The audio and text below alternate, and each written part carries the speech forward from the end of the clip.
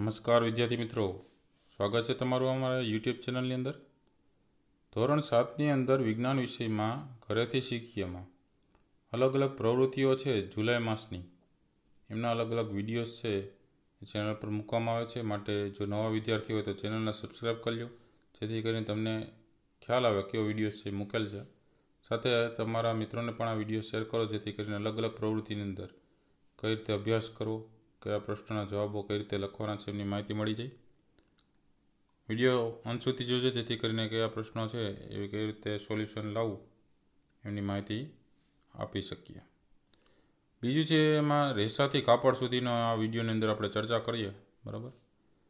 તો આગલા વર્ષે આપણે વનસ્પતિમાં મળતા રેસાઓ છે શીખી ગયા છે છઠ્ઠા ધોરણની અંદર। આ વર્ષે આપણે પ્રાણીઓમાંથી મળતા રેસાઓ શીખવાના છે। વનસ્પતિના રેસા ક્યાં શીખી ગયા હતા આપણે? તો વનસ્પતિમાંથી જે રેસા મળતા હતા એ આપણે શીખી ગયા છે। વનસ્પતિમાંથી રેસા મળતા હતા એમાં બે મુખ્ય હતા, બરાબર। કપાસ અને શણ। કપાસ કોટન છે અને શણના રેસા છે જે કોથળાને બધું બનાવીએ છે, જે કુદરતી રેસા છે, બરાબર, વનસ્પતિમાંથી મળે। એવી રીતના પ્રાણીઓમાંથી મળતા હોય એ રેસાની અંદર આ પાઠની અંદર આપણે ઊન વિશે માહિતી મેળવીશું અને રેશમ વિશે માહિતી મેળવીશું, જે પ્રાણી જ રેસા છે। એમાં એક પ્રવૃત્તિ આપેલી છે, એમાં અમે અત્યારે ઘરે જ છીએ, ઘરમાં આપણે બધાને કપડાં છે ગોઠવવામાં મદદ કરતા હોય, ત્યારે તમે કપડાં ગોઠવતા હોય તેમની સાથે તમને ઓળખવાના પણ હોય, તેનો ઉપયોગ પણ શોધવાનો છે। અલગ અલગ કાપડને કઈ રીતે ઓળખવા, તો તમે જેવા કાપડને સ્પર્શ કરો છો ત્યારે તમે નક્કી કરી શકો છો કે આ કાપડ છે એ કેવા પ્રકારનું છે। આ ઉપરાંત તમારા ઘરના સભ્યોને પણ તમે પણ પૂછી શકો છો। અહીં તમને અલગ અલગ ખાનાઓ પણ આપેલા છે, ત્યાં તમારે તમને મળેલ વિવિધ પ્રકારના કાપડના ટુકડાનો જે નમૂનો છે એ પણ તમે ચોંટાડી શકો છો। સાથે એક કયા પ્રકારનું કાપડ છે એ પ્રકાર પણ લખવાનો છે, અને એક કાપડ કઈ જગ્યાએ વાપરવામાં આવે છે એ પણ લખી શકો છો। શું તમે ચોંટાડેલા ટુકડામાં કોઈ ઊનનો ટુકડો છે? જો ચોંટાડેલા ટુકડાની અંદર ઊનનો ટુકડો હોય તો તમે લખવાનું કે હા છે। તમે શિયાળામાં ઠંડીથી બચવા માટે કેવા કપડાં પહેરો છો, તે શેના બનેલા હોય છે? તો કે શિયાળામાં ઠંડીથી બચવા અમે ઊનના કપડાં પહેરીએ છીએ, જે ઊન છે, બરાબર, એટલે સ્વેટર ને બધું બનાવીએ છીએ એ ઊનનું બનેલું હોય છે। હા, બરાબર, શિયાળામાં પહેરવા માટે આવતા ગરમ કપડાં મોટા ભાગે ઊનના જ બનેલા હોય છે। હવે થોડું વિચારીએ કે આ ઊન છે એ શેમાંથી બનતું હશે? તો ઊન છે એ બનાવવાની આખી પ્રોસેસ છે આપણે પાઠ્યપુસ્તકની અંદર, અલગ અલગ સોપાન પ્રમાણે, બરાબર। અને ઠંડા પ્રદેશમાં જે વસતા જે પ્રાણીઓ છે એ પણ ઊન આપે છે, બરાબર। અલગ અલગ પ્રાણીઓ છે એ પણ ઊન આપતા હોય છે, જેમ કે અંગોરા બકરી છે, તો જમ્મુ કાશ્મીરની અંદર પહાડી વિસ્તારમાં થાય છે, એમાં અંગોરા ઊન મળે છે। સાથે લામા અલ્પાકા છે દક્ષિણ અમેરિકાની અંદર, એ પણ ઊન આપે છે। અને અલગ અલગ બકરીઓ છે પહાડી વિસ્તારની, એ પણ ઊન આપે છે। તિબેટ લદ્દાખમાં રહેલું જે યાક તમને દેખાય છે એ પણ ઊન આપે છે, બરાબર। અલગ અલગ ભારતની અંદર જે જાતિ પ્રમાણેની જે ઘેટાની ઓલાદો છે, લોહી, બાખરવાડ, રામપુર, બુસાયર, નલી, પાટણવાડી, બરાબર, મારવાડી, એ બધી મારવાડી પાટણવાડી આપણે ગુજરાતની અંદર થાય, બરાબર। તો ઘેટાની પણ એટલી જાત છે, તો એ પ્રમાણે ઘેટાની જાત છે એ પ્રમાણે અલગ અલગ ઊનની જાત હોય। હવે તમને આ બંનેની અંદર પ્રાણીમાં શું સમાનતા દેખાય છે? તો કે આપણે કહી શકીએ કે આ બંનેની અંદર જે સમાનતા છે એ ઊનની સમાનતા આપણે કહી શકીએ છીએ। તો તમને આ બંનેમાં પ્રાણીઓમાં શું સમાનતા દેખાય? તમે લખી શકો કે આ બંને પ્રાણીઓ છે ને આપણને કુદરતી રેસા આપે છે। કયા પ્રકારના? તો કે ઊન આપે છે, બરાબર। તો આગળ આપણે કીધું કે હા, આ બંને પ્રાણીઓની રૂંવાટીમાંથી ઊન છે ને એ બનાવવામાં આવે છે। શું આ ઊનનો ઉપયોગ છે કોઈ પ્રક્રિયા બાદ થતો હશે? તો કે હા, એ ઊનનો પ્રક્રિયા બાદ ઉપયોગ કરી શકીએ, અને એ પ્રક્રિયા અલગ અલગ આપણે સોપાન પ્રમાણે, તબક્કા પ્રમાણે, બરાબર। સોપાન એટલે શું? તો કે એક પછી એક પ્રક્રિયા થતી હોય એવા વિભાગો અને સોપાન કહેવામાં આવે। અને પાઠ્યપુસ્તક 6 ની અંદર પાન નંબર 26 છે ને, એમાં તમે આ બધા વાંચી શકશો અલગ અલગ પ્રક્રિયા। તો જે ઘેટું છે એમને પહેલાં તો મૂળ જે ભાગ છે એ એના શરીર ઉપર ઉનાળાની ઋતુમાં ઊન ઉતારવામાં આવે, કારણ કે ચોમાસાની ઋતુ હોય કે શિયાળો હોય તો એને ચામડી ઉપર ઊન ઉતારી લે તો ઠંડી લાગે છે. ભેજવાળું વાતાવરણ છે એને કારણે ભેજથી ઊન ઉતરી પણ ન શકે ચોમાસામાં, એટલે ઉનાળાની ઋતુ પસંદ કરવામાં આવે. મૃત ચામડી સહિતનું જે ઉપરનું પડ છે ત્યાંથી ઊન છે એ ઉતારવામાં આવે છે અને ફરી પાછું ત્યાં થોડાક સમય પછી ઊન છે એ ઉગવા લાગે છે. અલગ અલગ કાતરણી છે એ પહેલાં કરવામાં આવે. જે ઊન ઉતારે છે એને કહેવાય કાતરણી. પછી ઘસવાની અને ધોવાની પ્રક્રિયા થાય છે, બરાબર. પછી એની અંદરથી અલગ અલગ ટેક્સચર પ્રમાણે, એટલે કે પોત, એમાં એવો શબ્દ આવે છે, એની અંદરથી એ ઊન છે એનું બરછટ છે, લીસું મુલાયમ છે ઊન, એવા ઘેટાના પ્રકાર પ્રમાણે હોય. તો એ પ્રમાણે ઊન છે એના પ્રકાર પ્રમાણે અલગ અલગ કરી દેવામાં આવે, બરાબર. પછી એની અંદરથી અલગ અલગ રંગ ઉમેરી અને એમાં તાંતણા છૂટા પાડી અને એમના દોરા છે એ બનાવી શકાય છે અને પછી ઊનના દોરામાંથી સ્વેટર ગૂંથી શકાય, બરાબર. એ તમે પાઠ્યપુસ્તકની અંદર પાન નંબર 26 ઉપર આખી પ્રક્રિયા છે એ વાંચજો, બરાબર, એટલે ખ્યાલ આવી જશે. ચાલો વાર્તા સાંભળીએ. હવે એક પ્રકારની વાર્તા એક આપી છે સરસ મજાની, એના ઉપરથી રેશમ વિશેની આપણે જાણકારી મેળવવાની છે. એવી એક દંતકથા પણ છે કે જે સમ્રાટ હુઅંતા સિંહ હતો, તેની પત્નીનું નામ હતું શિલુંગ.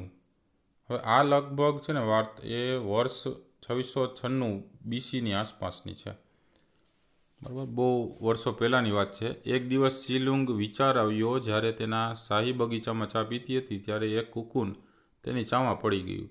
તેણે જોયું કે કુકુન ખરેખર એક લાંબી દોરીથી બનાવવામાં આવ્યું હતું અને તે મજબૂત સુવાળો હતો.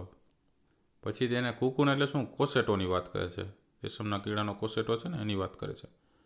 એમાંથી દોરો બનાવવાનો વિચાર એમને આવ્યો. પછી તેને આ દોરાને વણીને મુલાયમ કાપડ બનાવવાનો વિચાર આવ્યો અને આ રીતે ચીનમાં સિલ્ક કાપડ બનાવવાની શરૂઆત થઈ ગઈ. એવું માનવામાં આવે છે કે ચીને વર્ષો સુધી સિલ્ક કાપડ બનાવવાની પ્રક્રિયા બીજા દેશોને શું કરી, છુપાવીને રાખી. જો કોઈ આ માહિતી કોઈ દેશની બહાર લઈ જાય તો તેમને મૃત્યુદંડ આપવામાં આવતો અને લગભગ 1000 સુધી ચીને આ પ્રક્રિયાને બીજા દેશોથી છુપાવીને રાખી હતી. ત્યારબાદ 6ઠી સદીમાં સિલ્ક બનાવવાની શરૂઆત થઈ પર્શિયાથી, એટલે અત્યારનું જે ઈરાન છે ને ત્યાંથી શરૂઆત થઈ.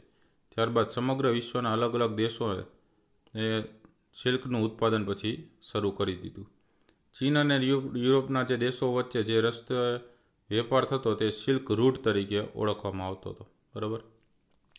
ચીન અને યુરોપના દેશો વચ્ચે જે રસ્તે વેપાર થાય છે સિલ્ક રૂટ કહેવામાં આવે છે. આજે ભારતમાં પણ ઘણા બધા પ્રકારના સિલ્કના કાપડનું ઉત્પાદન થાય છે, જેમાં મુખ્યત્વે ટસર સિલ્ક છે, મુગા સિલ્ક છે, કોસા સિલ્ક છે. પછી એક એરી સિલ્ક આવે છે, પાઠ્યપુસ્તકમાં શબ્દ છે. ચાલો, તો આ પ્રકારના સિલ્કના ઉત્પાદનને શું કહેવામાં આવે છે, સેરીકલ્ચર કહેવામાં આવે છે. આ પ્રક્રિયા માટે રેશમ અથવા તો સિલ્કના કીડાનો ઉછેર કરીને તેમાંથી સિલ્ક કે રેશમ મેળવવામાં આવે છે. આ આખી પ્રક્રિયા છે કઈ રીતે થાય છે, પાના નંબર 28 પાઠ્યપુસ્તકની અંદર તમે વાંચજો એટલે ખ્યાલ આવશે, બરાબર. અને અહીં આપણે એક પ્રવૃત્તિ કરેલી છે, એમાં રેશમના કીડા છે એમાંથી રેશમ મેળવીએ છીએ, સિલ્ક મેળવીએ છીએ. તો મેળવવાની જે તબક્કાનું ચક્ર છે એ આખું બનાવવાનું છે અને એમનું આકૃતિ દોરીને એનું નિદર્શન છે એ કરવાનું છે, બરાબર. તો રેશમના પતંગિયાની જે જીવનચક્રની 4 અવસ્થાઓ છે એ તમે આવી રીતના દર્શાવજો અને આ એના નામ લખી નાખજો જે ખાલી જગ્યા છે એમાં. પછી આ માહિતી છે એ વધારાની તમને સમજાવીશ, બરાબર. જો એમાં શું થાય છે તો કે ઈંડા પહેલાં આવે છે. ઈંડા પછીની અવસ્થા આવે ડીંભ. ડીંભ એટલે રેશમની ઈયળ હોય ને, નાનો રેશમનો કીડો હોય, એનું બીજું નામ છે કેટરપિલર એ કહેવાય, બરાબર. પછી કોસેટો બનાવવાની પ્રક્રિયા થઈ. એ કોસેટોમાં પ્યુપા નામની પ્રક્રિયા થાય છે, એટલે કે એ પોતે કોષિત અવસ્થામાં આવે, એટલે કે નાનો કેટરપિલર હોય, ડીંભ હોય, એ મોટો કીડો થઈ જાય અને જો એ પતંગિયાના ઈંડા હોય તો એ પાછું પતંગિયું બની જાય અને ફરી પાછા પતંગિયા ઈંડા આપી દે. તો આખો જીવનચક્રની ક્રમ આ રીતનો છે. બાજુમાં ક્રમ તમે લખી નાખજો, ઈંડું, ડીંભ એટલે રેશમની ઈયળ, પછી પીપા અને રેશમનું પતંગિયું.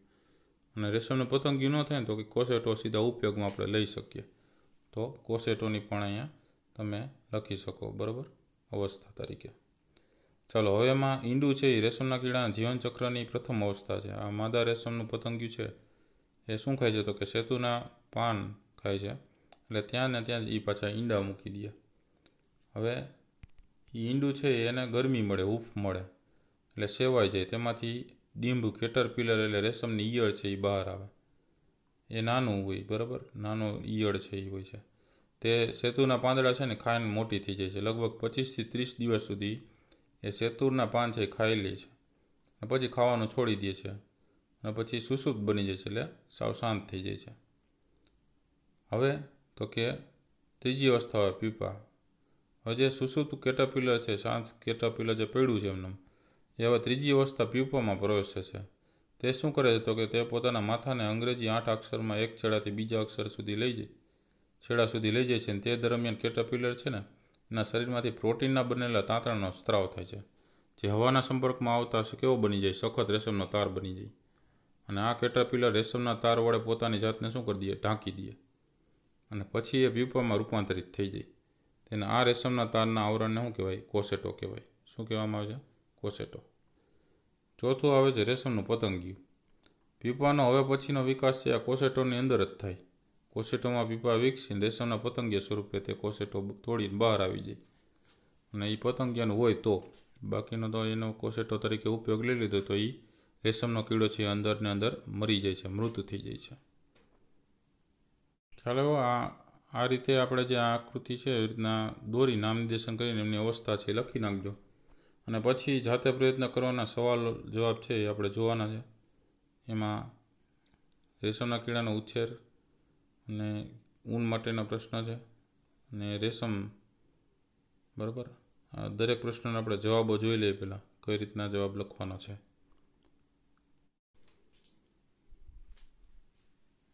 હવે જાતે પ્રયત્ન કરવાની અંદર નીચેના સવાલના જવાબ આપવાના છે. પહેલું છે, રેશમના કીડાનો ઉછેર મોટાભાગે કયા વૃક્ષો પર કરવામાં આવે છે? તો રેશમના કીડાનો ઉછેર છે એ મોટાભાગે શેતુરના વૃક્ષો પર કરવામાં આવે છે. બીજું છે, ભારતમાં કેટલા પ્રકારના ઘેટાઓ ઊન મેળવવા માટે વપરાય છે? તેમના નામ જણાવો. તો ભારતમાં લોહી, રામપુર બુશાયર, નલી એટલે કે નાલી, બાખરવાલ, મારવાડી, પાટણવાડી પ્રકારના ઘેટાઓ ઊન મેળવવા માટે વપરાય છે. ત્રીજો પ્રશ્ન છે, વિશ્વમાં સૌથી વધુ સિલ્ક એટલે કે રેશમનું ઉત્પાદન કયા દેશમાં થાય છે? તો વિશ્વમાં સૌથી વધુ સિલ્ક એટલે કે રેશમનું ઉત્પાદન ચીન દેશમાં થાય છે. પછી ચોથો છે, એમાં સિલ્ક રૂટ વિશે માહિતી આપવાની છે. તો સિલ્ક રૂટ છે આપણે અગાઉ પણ જોઈ લીધો. ચીન અને યુરોપ વચ્ચેનો જે રસ્તો છે જ્યાંથી સિલ્કનો લેવડ દેવડ થાય છે એના માટેનો રસ્તો છે. તો ચીને સિલ્ક રૂટ પ્રોજેક્ટનો પ્રારંભ છે 2013માં કર્યો હતો. આ યોજના દ્વારા ચીન પોતાના વિશેષતાઓને દુનિયાના જુદા જુદા 65 દેશોમાં પહોંચાડવા માગે છે. તેમના આ યોજનાને વન બેલ્ટ વન રોડ એટલે કે ન્યૂ સિલ્ક રૂટના નામથી પણ ઓળખવામાં આવે છે. પછી પાંચમો પ્રશ્ન હતો, તમારા ઘરમાં વડીલોને રેશમના કપડાં વિશે પૂછો અને તેના વિશે ઇતિહાસને લગતી માહિતી જાણીને લખવાની. તો રેશમનું કાપડ છે ને સૌપ્રથમ ચીન દેશમાં બનાવવામાં આવ્યું હતું. ત્યારબાદ 6ઠી સદીમાં ઈરાનની અંદર, અને ત્યારબાદ અલગ અલગ દેશોમાં તેમના ઉત્પાદનની શરૂઆત થઈ હતી. તો વિદ્યાર્થી મિત્રો, ખ્યાલ આવ્યો કઈ રીતના પ્રશ્નના જવાબ લખવાના છે? તો આવા અલગ અલગ પ્રશ્નોના જવાબ દ્વારા તમારું જ્ઞાન પણ વધતું રહેશે, અને તમારા મિત્રોને આ વિડીયો શેર કરજો, જેથી કરીને એ લોકો પણ આવી રીતના પ્રશ્ન જવાબ છે શીખતા જાય. અને નવા વિદ્યાર્થીઓ હોય તો ચેનલને સબસ્ક્રાઈબ કરી લો, જેથી કરીને તમને આવા વિડીયોઝની માહિતી મળતી રહે. વિડીયો ગમે તો લાઈક કરજો, કોમેન્ટ કરજો અને શેર કરજો. Thank you very much. Take care.